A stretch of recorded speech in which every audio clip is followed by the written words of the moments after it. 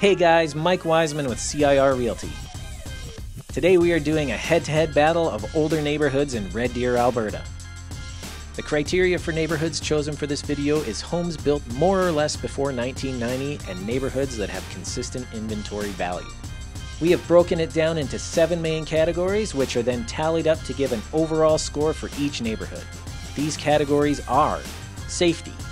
This is based on the reddeer.ca crime map for the past 14 days outlining incidents in that neighborhood. Walk score. We pulled this information from walkscore.com and Google Maps. School accessibility. We are using public elementary schools as our target, and any other schools that are in the vicinity will be added for bonus points. Highway accessibility. We felt this is important to include for people who take off on the weekends and for out-of-town workers. Neighborhood layout. This adds to the overall value of a neighborhood and reflects in an area's overall saleability. Upkeep of homes. What neighboring properties look like. Overall resale. We took into consideration the average sale price as well as the number of sales in an area to come up with our value. Let's start our side-by-side comparison in alphabetical order in a head-to-head competition to see which neighborhood stacks up as the best overall in town. Here we go. First up we have Anders vs. Bauer. These are both South End neighborhoods with a lower than average amount of crime in the area. Both neighborhoods had 2 incidents in the past 14 days, all petty crime. Bauer wins by a landslide in the walk score, but falls short in the proximity to school category as Bauer does not have a school in the neighborhood. Again, Bauer comes up on top with respect to proximity to the highway, and the neighborhood layouts are comparable. Overall upkeep is close, but Anders sneaks a win there, and Anders blows Bauer out of the water for average sale prices, posting an average sale value more than $350,000, which was over $100,000 more than the average sale price in Bauer. This superior resale score gave Anders a narrow victory over Bauer. Next up is Cleaview Meadows. Crime stats are higher than the city average here, the walk score is low, there are no schools in the area and it's fairly central in town, so not quick to the highway access. Neighborhood upkeep and layout is minimally inferior to Anders, but again resale is much lower, falling below $250,000 on average for 2022. Anders wins an easy one here. Next in the alphabetical Rolodex is Eastview. The safety score here was inferior, with 6 incidents in the past 14 days. The walk score and proximity to schools in Eastview beats out Anders handily, but proximity to the highway and overall layout falls short.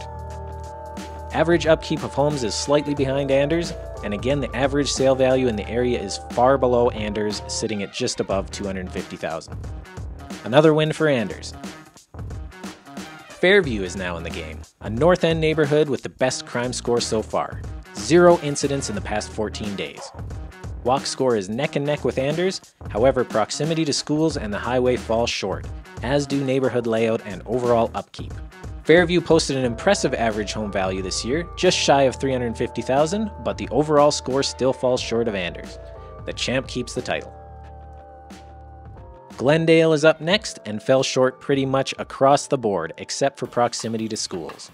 It posted the worst safety score with 9 incidents in the past 14 days and an overall average sale value under $250,000. Well short of Anders' numbers. Grandview came in swinging, posting similar stats in safety, proximity to schools, and neighborhood layout. Its walk score was higher, but neighborhood upkeep inferior. The overall rating was a tie between these two, but Anders squeaks out the victory simply due to a slightly higher average sale value, not even $10,000 above Grandview's average. Highland Green was up next, another North End neighborhood that really didn't have much of a chance right from the start.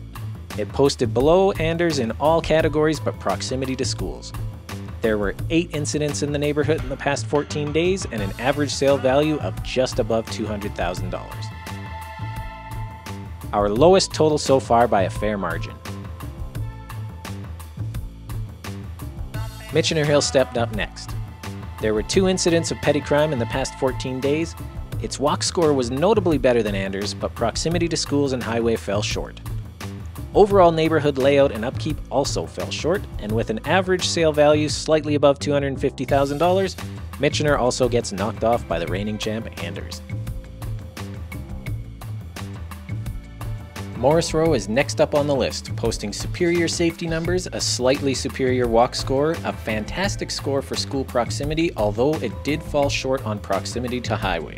Overall neighborhood upkeep was minimally behind Anders, and layout was comparable. Morrisroe posted an average sale value right near that of Anders, but based on bonus points due to proximity to multiple schools in the area, Morrisroe takes the win. Now would be a great time to remind you to like this video and subscribe to our channel. If you want more info like this about Central Alberta, make sure to hit the bell to be notified of new episodes. Mountview is up next, neighboring Morrisroe and posting the same safety score. Its walk score was slightly higher, while its proximity to schools fell just a touch short of Morrisroe. Distance to the highway and neighborhood layout was the same, with overall upkeep of Mountview posting slightly higher. This one rolled in as a tie, but the overall sale value in Mountview, surprisingly enough, beat out Morrisroe this year, posting an average sale value just shy of $365,000. Mountview bumps off our new champ, Morrisroe, in extra innings. Next up is Normandeau, which came in pretty close in walkability to Mountview, but fell way short in the safety category with 5 incidents in the past 14 days. Proximity to schools was comparable, although proximity to the highway scored a bit higher than Mountview. Neighborhood layout, upkeep, and resale value were all lacking in Normandeau in comparison to Mountview, and with an average resale near $250,000, Normandeau cannot overtake our new leader. Oriole Park saw 7 incidents in the neighborhood in the past 2 weeks versus 1 incident in Mountview, and the walk score was also inferior. Both Oriole Park and Mountview have French immersion schools in the neighborhood, so that score was even. Oriole Park came on top in the proximity to highway, but fell short in layout and upkeep. At an average house price of $275,000, it just could not outcompete Mountview, who wins another one. Parkvale is one of our oldest neighborhoods in our downtown core, and it only had 2 crime incidents in 14 days. The walk score was comparable to Mountview, but fell short in proximity to highways, schools, overall layout, and upkeep. Average house price was fairly low this year, just under $250,000. Easy win for Mountview. North End competitor Pines came in with almost all categories just slightly below Mountview, and with an average house price for 2022 at almost $285,000, again Mountview moves on. Riverside Meadows overall scored second last behind Glendale, but also saw the lowest average house price and was the only neighborhood under $200,000 for the year on average sales prices. Next up is Sunnybrook. With 0 incidents in the past 14 days and crime rates 40% below the Red Deer average, things started well for this neighborhood. Although the walk score fell short, Sunnybrook matched Mountview for school proximity with 1 in the neighborhood. Proximity to the highway, neighborhood layout, and upkeep all scored higher than Mountview, and with an average sale value breaking the $400,000 mark, we have a new leader. Waskasoo followed up Sunnybrook and also saw no incidents of crime in the past 14 days. Walk score was superior, and this neighborhood is top 3 for walkability to schools, with 3 right in the neighborhood. However, neighborhood upkeep, layout, and proximity to highway all fell short. Although Waskasoo posted a solid average house value around $330,000, it wasn't enough to dethrone Sunnybrook. Westpark stepped into the ring next, but started off already in the hole with 4 incidents in the safety scale in the past 14 days. Walkability scored higher than Sunnybrook, and proximity to schools and highway was also superior. Neighborhood layout was even, but upkeep and layout fell short. Based on a lower safety score and overall sales values near $285,000, Sunnybrook sneaks out another victory. Last but not least, we have Woodlea. Safety stats were worse than Sunnybrook with 2 incidents in the past 14 days, while walkability also scored lower. However, walkability was oddly low in comparison to Waskasoo right next door, so we gave them a bit of credit here and put them a touch above Sunnybrook in that category. Proximity to schools was inferior, as there are none in Woodlea, and it's a pretty long way to access the highway from this downtown area. Overall layout and upkeep also fell short, and at an average sale value just above $320,000, Sunnybrook finishes it off to take today's crown. So for a quick recap of how all our neighborhoods scored from lowest to highest, we have Glendale, 23 points. Riverside Meadows, 24 points. Highland Green, 26 points. Clearview Meadows, 28 points. Michener Hill and Parkvale, 29 points. Woodlea, 30 points. Normandeau, 32 points. Eastview, 33 points. Pines and Oriole Park, 35 points. Fairview, 36 points.